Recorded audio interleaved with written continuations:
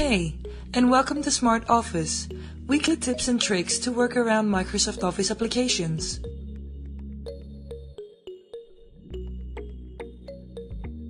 Today, I will show you something that has to do with Microsoft Excel. How to move a chart in Microsoft Excel. As described in another video of mine, a chart is a great way to visually display data in a Microsoft Excel worksheet. It visually represents data from a worksheet, which helps us understand the data much easier rather than just looking at the numbers.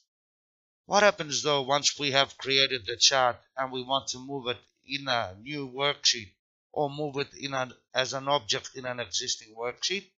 Just watch the video to find out how. I have already created a chart as shown.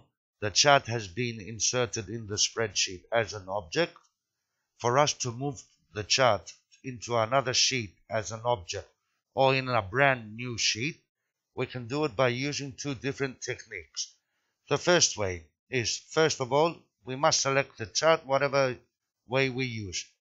I just click on the chart and we can notice that it's been selected from the placeholders all around the area of the chart. We can do a right click on the chart with our mouse, and from the shortcut menu that appears, we select the command Move Chart. The Move Chart dialog box appears. Choose where you want the chart to be placed. We can activate the command New Sheet, and here we can type in the name of the chart, the sheet that's going to be created and we want for our chart. Chart Preview.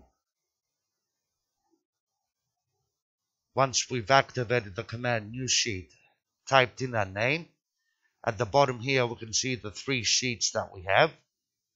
By pressing OK, a new sheet will be created. Chart Preview, the name that I gave, and the only thing in the sheet is the chart.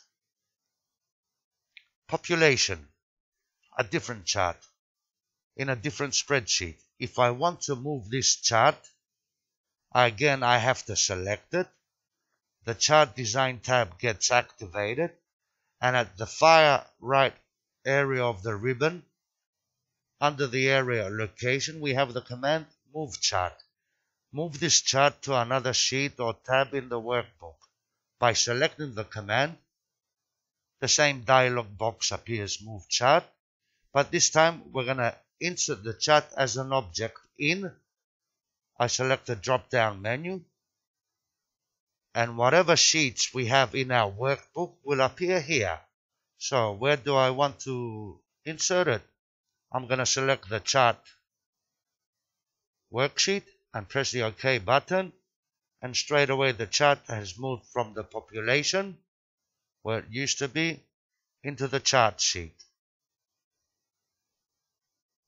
Thank you for watching. If you liked what you saw in this video, go ahead and subscribe to my YouTube channel. If you have any questions or suggestions, head down to the comment section and let me know.